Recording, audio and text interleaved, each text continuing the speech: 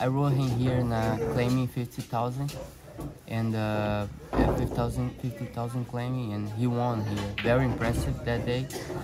And he got claimed. Cipriano got him and took him to Oakland, and he actually is doing pretty good at Oakland too. And he runs any kind of track. He won here. He won the dirt. He just ran fourth in the stake for Timberlake, and I think the horse is doing pretty good, and hope we can get it right. He belongs in this kind of race. He won pretty good. He just he just ran a great stake race, and he ran fourth. So I think he can compete pretty good with those guys. That would mean a lot to me because I've been doing good at Turfway. I did when I first came to. I did good too, but that's why Jeff would be important for me and for my career. Would be the start of a next step, I think, in my career. That would mean a lot. So tell me a little bit about yourself. 2015, the end of 2015, I came to Miami with no knowledge, I mean, I didn't know nobody. I just came to get to know the place and how we work in races and everything. And I ended up riding a few horses. And but I went back to Brazil. That was just a visit. So then 2018, I got Wesley invited me to come and ride the winter time for him here, and I came, and that was where I started here actually, end of 2018. And so you'll ride the rest of the year. I mean, you're like year-round Kentucky at this point? Yes. So yeah, I started here 2019, so then I have a couple accidents, 2021. That was hard to get business back. I went to Ohio. I rode around a couple of years in Ohio, chipping everywhere else. So then I decided to come back to Kentucky, and I ran third in the same meeting, but like 2 years ago.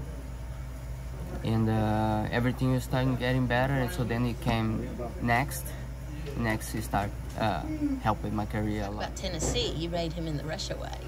Yes, Tennessee, it's actually where we started. It was my first win for him.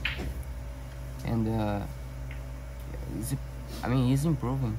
Every race he's doing better and better, so I hope he can show even better next race. And let's see, there's another horse that you ride, I'm thinking, for Brad on... Botanical. Yes, yeah. It's like the favorite. Yeah. She didn't get beat here, so I think she's gonna be tough to get beat.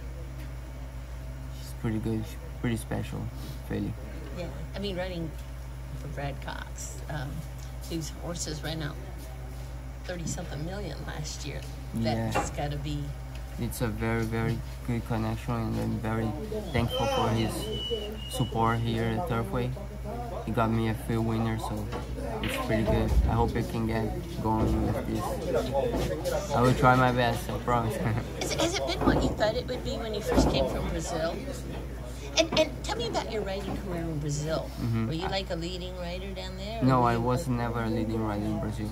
I won a grade 1 races, but I was never leading rider. I was like top 5, I would say. But I always knew I would do better. It just wasn't my place. That's why I moved on. I always thought I could do better than I was doing. That's why I left Brazil. You came, you started in Miami, but making it to Kentucky, you came at a great time, right, as the money was really starting to get good, but before it was getting, like now, Jose Ortiz is going to make Kentucky his home and stuff like that. So just your thoughts about the Kentucky circuit and having, kind of choosing this for your base, and then the money's just really, each year it's better and better. Well, when I first got, not first got here, but when I really came to stay, 2018, I got here at Turfway, and I really like the area, and the races in Kentucky are going crazy, like you say. And yeah, it is tough, but I mean, I just believe I can be with these guys and compete with them, so I'll be tough too.